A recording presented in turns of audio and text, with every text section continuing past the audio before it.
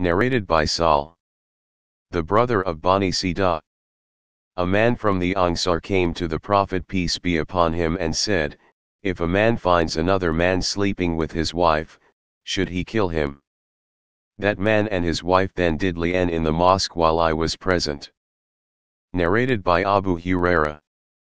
A man came to Allah's Messenger peace be upon him while he was in the mosque, and called him, saying, O Allah's Apostle, I have committed illegal sexual intercourse. The Prophet peace be upon him turned his face to the other side, but when the man gave 4 witnesses against himself, the Prophet peace be upon him said to him, Are you mad? The man said, No. So the Prophet peace be upon him said, to his companions, Take him away and stone him to death. Continued from above, narrated Jabir bin Abdullah. I was one of those who stoned him at the Musalla in Al-Madinah. Narrated by Salama. Allah's Messenger peace be upon him said, I am only a human being, and you people, opponents, come to me with your cases, and it may be that one of you can present his case eloquently in a more convincing way than the other, and I give my verdict according to what I hear. So if ever I judge, by error, and give the right of a brother to his other brother, then he, the latter, should not take it, for I am giving him only a piece of fire. Narrated by Abu Qatada.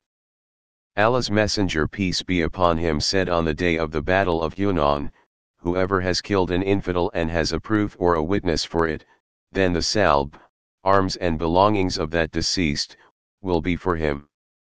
I stood up to seek a witness to testify that I had killed an infidel, but I could not find any witness and then sat down.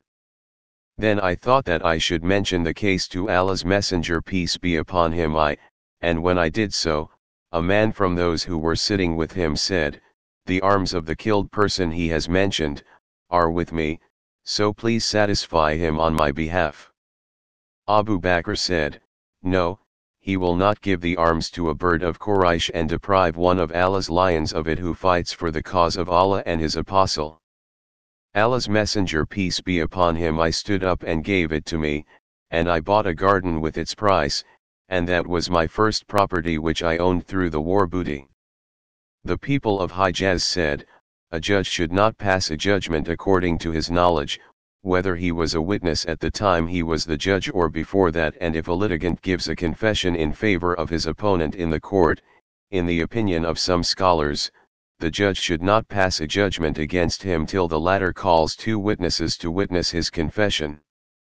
And some people of Iraq said, a judge can pass a judgment according to what he hears or witnesses, the litigant's confession, in the court itself, but if the confession takes place outside the court, he should not pass the judgment unless 2 witnesses witness the confession. Some of them said, a judge can pass a judgment depending on his knowledge of the case as he is trustworthy, and that a witness is required just to reveal the truth. The judge's knowledge is more than the witness. Some said, a judge can judge according to his knowledge only in cases involving property, but in other cases he cannot. Al-Qasim said, a judge ought not to pass a judgment depending on his knowledge if other people do not know what he knows, although his knowledge is more than the witness of somebody else, because he might expose himself to suspicion by the Muslims and cause the Muslims to have unreasonable doubt.